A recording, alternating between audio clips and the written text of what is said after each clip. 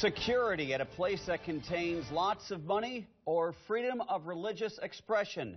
That question is creating a real buzz. It comes after an Omaha bank refused to serve a woman unless she removed her headscarf called a hijab. Tonight, a religious group is weighing in on this debate. Good evening. I'm Jennifer Griswold. And I'm Craig DeGrelli. We first told you about the controversy on Wednesday. Now some are questioning if the bank's enforcement of its policy broke city law. Senior reporter Jake Wazakowski uncovered the story and is live with the latest development tonight. Jake. Jen and Craig, the local Anti-Defamation League says, at the very least, it lacks sensitivity. Well, the bank may also be breaking the law. Tuesday at noon, police respond to an incident at the Security National Bank at 78th and Cass. A Muslim woman walked into the breezeway to open a bank account and called her husband. That's when she says the door was locked and she was asked to take off her hijab, a religious headscarf. Here's the photo of what she was wearing.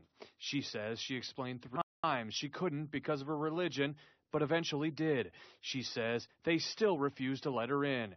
What is this piece of clothing? Her friends are upset that she wasn't treated like an equal human being in a discriminatory way. This headscarf is nothing to be afraid of.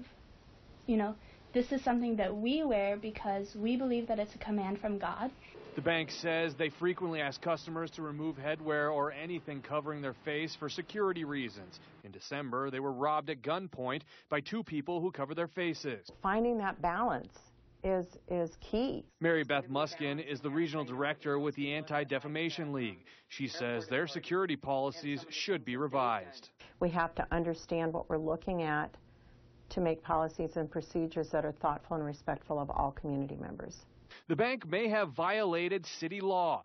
Under the Place of Public Accommodation Ordinance, any business offering goods or services to the public can't discriminate against anyone because of their race, religion, sexual orientation, and other categories. I think that our laws are there to be a guideline as we really work at traversing this slippery slope of how to make that balance between security and respect.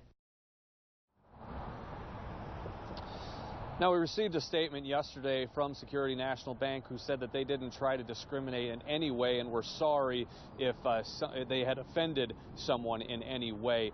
The Omaha Police Department says that they are not investigating any violation yet because no report has been filed. The ADL says that they do anti-biased workshops and also work with businesses to review these sort of policies. Reporting live at 78th and Cass, Jake Wazakowski, KMTV Action 3 News. The nation's largest Muslim civil rights group is speaking out about the Omaha case. The Council on American-Islamic Relations says the bank should change its policy so it protects the rights of women who wear the hijab. The group says it has worked with other banks to develop guidelines that promote both security and religious freedom. It says banks in New Jersey and Michigan have made those changes in the past 3 years.